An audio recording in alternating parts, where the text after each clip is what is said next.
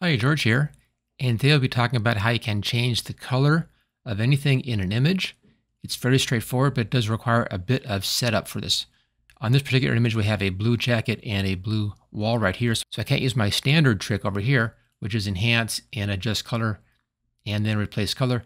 That won't work because of the two blues side to side. So I'll have to do this the hard way, or at least the old way, which is to make a careful selection around the part that we want to change the color on, and then use the hue saturation control for that color change. Fairly straightforward. Let's go ahead and get to this. First thing I'll do is just to delete all of these layers in here, just get rid of all that stuff. There we go.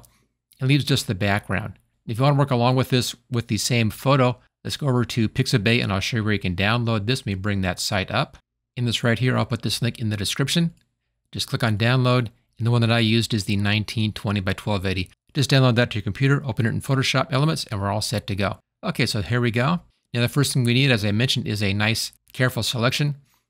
Now I'm making the selection, we'll be getting a new layer as I do this, but even so, I still always like to just be in the habit of making a duplicate layer over here. Choose OK. Even though I don't actually need this on this particular project, having this as a habit is a good habit to be in, so you don't forget to do this when it is important. Okay, let's now just zoom in. Now notice I'm zooming in here, I'm using the wheel on my mouse. If your mouse has a wheel, this is a real nice tip. Go up to Edit, come down to Preferences, General, and it's right here, Zoom with Scroll Wheel. You can just zoom in and out that easy. It just saves you a few steps.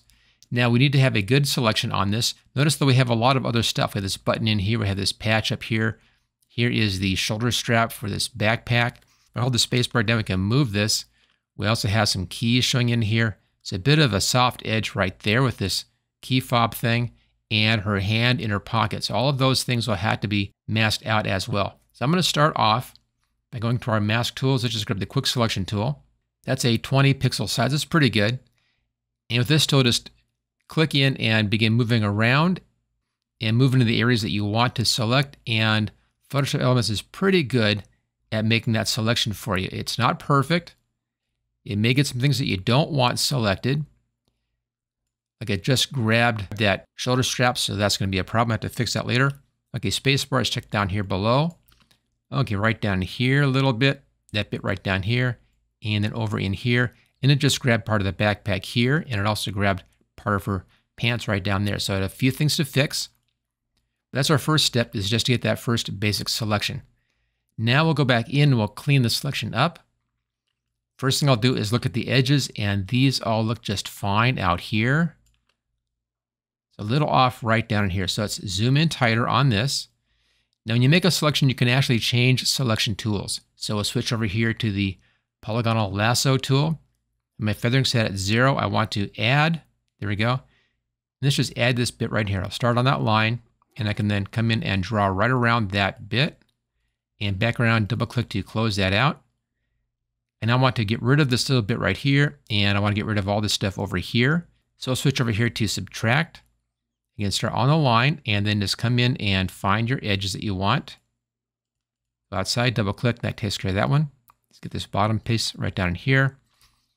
Now when you're using the polygonal lasso tool, don't click too quickly or it's going to collapse the selection and have to start over again. So just give it a beat between each point that you make in here and it should be okay. Now we'll be using the refine edge on that little bit, so I'll just come over here and out and around. Somewhere near the beginning, double click, that fixes that. Space bar again. And at this point, I'll pause the video and finish all the cleanup of this selection. As soon as that's done, I'll bring the video right back up again. There is our selection all set to go. I want to come down here and get that little bit, space bar, right here, where this furry thing is overlapping the jacket just a little bit. Let's do the refine edge. My brush is a bit too large. And that's right. I'm going to bring it down to about 20. Just back up like that, maybe 15. That's pretty good. And just right along here where that fur is overlapping, that's all you need, just that little bit right there. It's a bit too much in here. Let's go to the erase tool and let me just tap on those, and that fixes that. Let's now change this to a new layer with layer mask. Choose OK. And there's our layer mask. And then I'll just zoom back out. And there's a jacket all by itself on its own layer. And now we can easily do our color changes. Okay, let's now show our background copy again. And there we go. Now changing the color is the easy part. Go up here to the layer menu, come down to new adjustment layer and choose hue saturation. Versus use previous layer, check that checkbox, choose OK. And now let's have some fun with this. You can choose either to colorize or not right here. And if you colorize, it makes everything monochromatic. And when I do this, I spot a problem right here. Here's a bit of that blue jacket showing. So let's fix that. We can do that easily enough. Let's close that down. Let's zoom in on that bit. And go over here to the layer mask. Black hides, white shows. I want to paint white on this. Go to the paintbrush. I have a pretty small brush size right now. That's okay. 7 looks pretty good. It's a soft edge brush, but it's a small one. And this just paint right in here with the white on the layer mask. And that's then going to add that bit into our image adjustment area. There we go. Also, if you have any little edges like this that may have a problem, you can go ahead and just paint all along those edges. Same thing. You may need to paint white inside or black outside depending upon the edge. But that should clean any of those edges up for you. Okay, zoom back out again. I don't see any more problems in here. If you want to bring back the adjustment, just double click. Brings it right back up. Just click on that icon right there. Brings it right back up again. So 2 ways. One is with colorize, it's monochromatic, and sometimes this works out just fine. It depends upon what it is that you're doing. Or just color. You find that on colorize, the range here is not quite as much. Without that, the range is actually a lot wider. You see there. Now, if you want to get one of these things back to 0 again, let's say I just made some adjustments like that. I'm not happy with it. Double click on the names right there, and it re-zeros everything. Or you can just type in 0, but double clicking on the name is faster. Let's now do a hue change. Let's find kind of a nice warm tone over here. Maybe a bit less saturation, like that. Darken it down a touch. And at this point, it's just a balancing act between these controls to get just the color that you want. You can get almost any color in here. And I think that looks pretty good. So there's kind of a nice yellowy color. I think that one's good. And if you want to save this and then try some more, make sure you're on your top layer up here. Hold the Shift, Control, Alt keys down and then tap the E key.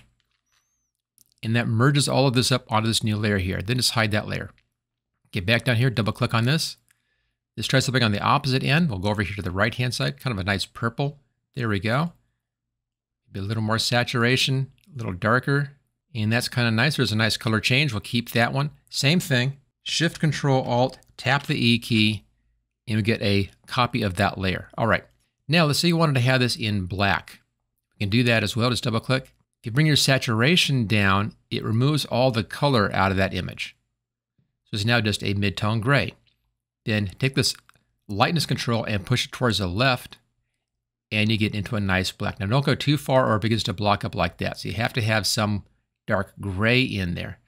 Now, when you're doing a black like this, you may want to come in and increase the contrast on that. Let's go ahead, we'll do that.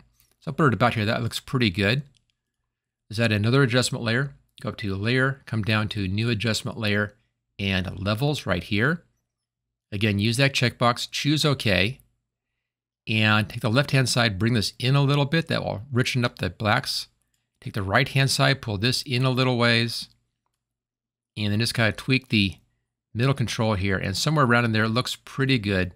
So there's a nice black. So pretty easy to do black. Let's say you wanted to have white. Double-click on that hue saturation layer again. Take the lightness control over to the right-hand side. Don't go clear to the top of where it does that. You want to have some detail left in here. But take it around here someplace, and there is your white jacket. So pretty easy to go black or white or any color that you want, just like that. And if you have my photo coach for Photoshop Elements, you can get a list of the steps for this project. Just go over there and do a search for Change Color 2024. That's what I'm naming this one. If you just do change color, there are other ways of changing color. You can find that all over there in the photo coach. And there are different ways that are better for different uses, different reasons.